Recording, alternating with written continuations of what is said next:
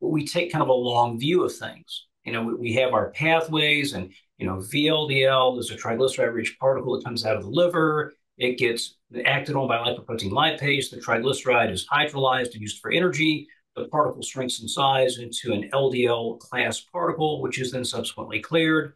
And that's kind of what we all know.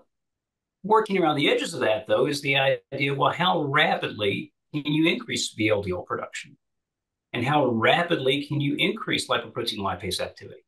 And if you could increase lipoprotein lipase activity a lot, could you rapidly deplete VLDL particles in such a way that you're now left with a boatload of LDL particles in a faster time frame than you would have expected?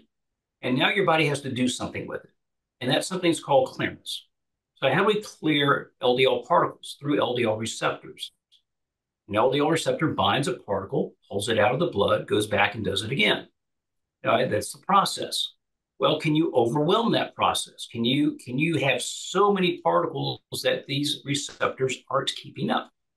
Yes, you can do that. But the common model we have is that the receptor gets injured or is in some way not functional as it should be, and we end up clearing poorly.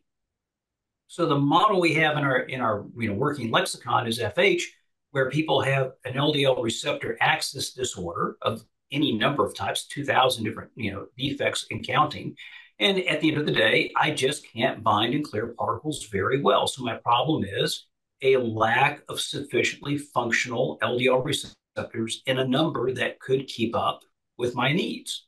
So that's what we think of as LDL receptors that either don't work well, low in number, or both.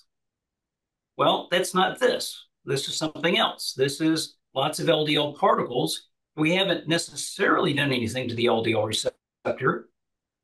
And left to our imagination is, well, what else could be going on that might influence LDL levels outside of just VLDL? And this gets into a lot of what ifs that I don't have the data for, but just what ifs. What if in the process of taking lots of energy in the form of fats into our cells, we were to downregulate LDL receptors? There is a little bit of data for that with saturated fat, but not for necessarily total fat or others. But there are models out there where you can downregulate LDL receptors in certain ways. Okay, so maybe that's downregulated. Maybe we're increasing cholesterol absorption from our gut. We're a hyperabsorber. And because we're absorbing many more sterols, we are overwhelming basically the ability of the system to maintain an adequate LDL response, because we know that if we decrease cholesterol absorption, we increase the number of LDL receptors. The converse is if I increase lots of absorption, I can downregulate LDL receptors. So maybe that's part of it. Maybe it's just my LDL receptors, unless somebody comes along to give me a hand, are not going to keep up because we're just overwhelming them with substrate and VLDL derived LDL particles. All of these are possibilities. And the reason I raise it is that, Nick's response to statins wasn't so great. A 30% response to rosuvastatin 20 milligrams isn't really the norm. It's a little less than you would expect. Now, that could just be Nick's physiology. That could be some other process that's affecting LDL receptors, just a thought. Or maybe it's just the fact, no, you just can't keep up. Your receptors are trying as best they can, but we have now overwhelmed them. There are so many particles being produced that the production axis is actually driving the LDL, and it's less about the receptor, more about the production. So all of those things are elements that we have yet to figure out.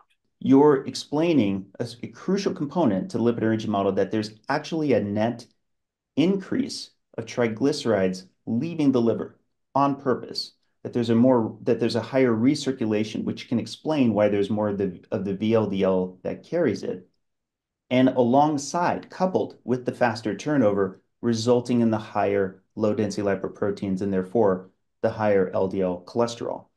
The higher triglyceride export, again, we only typically see in populations that tend to have a greater level of illness because they have more de novo lipogenesis. Their livers are overproducing. Whereas in this case, we're positing that there's more recirculating of existing fatty acids to power somebody who is not only not only metabolically healthy, but is typically leaner and might have a reason to be exporting them at a faster and faster rate. And that's what we think is happening with Nick. That's what we think is happening with many of us who have the triad, such that when we do something like what Nick is doing, or something like I was doing, we actually see this pronounced change that quickly.